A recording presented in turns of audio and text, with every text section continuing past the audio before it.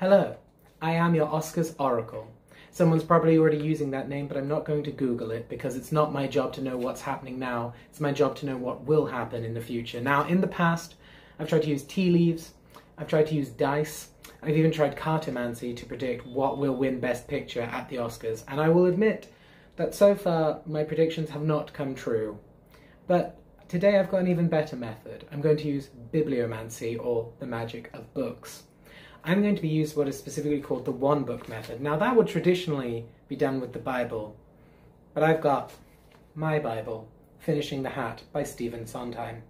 This is already a very magical book. It's infused with all the energy and witticism and love and craft of Stephen Sondheim, who worked a magic all his own. But as with any attempt at divination, you do need to infuse the object that is being used with your energy, with your spirit, with your joie de vie.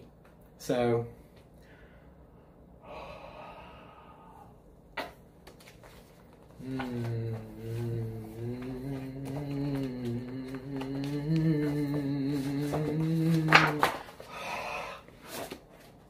okay, that was creepy.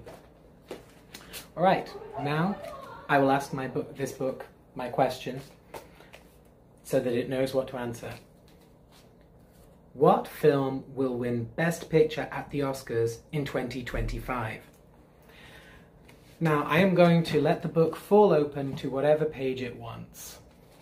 Just gonna thumb through it, not looking, just, opening it a little bit so that, it's a heavy book. It could just fall and not open, okay? It fell and didn't open. Okay, let's try that again.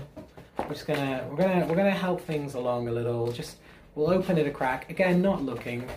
We'll open it a crack on some random page, and then hopefully that'll... Okay, it's open this time.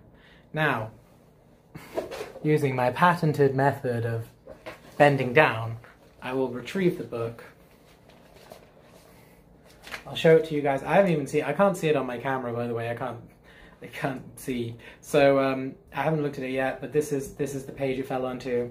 Now I'm going to let my intuition, that famous skill that I possess in droves, to guide my eye to some sentence or phrase, or just a couple of words, whatever. Just the first thing I see on the page, and that will be the basis for my prediction.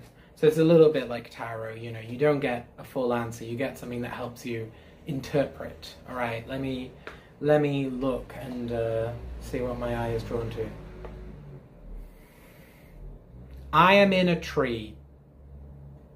That is the sentence I saw. I am in a tree. Okay.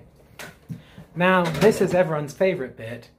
I'm going to pause the video. I'm going to look up what films have been released so far and what films will be released this year, and then I'm going to use I am in a tree to get the answer to what will win Best Picture, okay?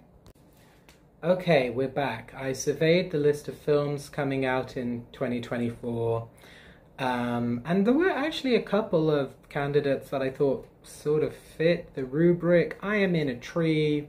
That could mean I'm somewhere high up, which to me would denote the fall guy. I mean, it's in the name, and also there were, a lot of stunts that involved falling, obviously.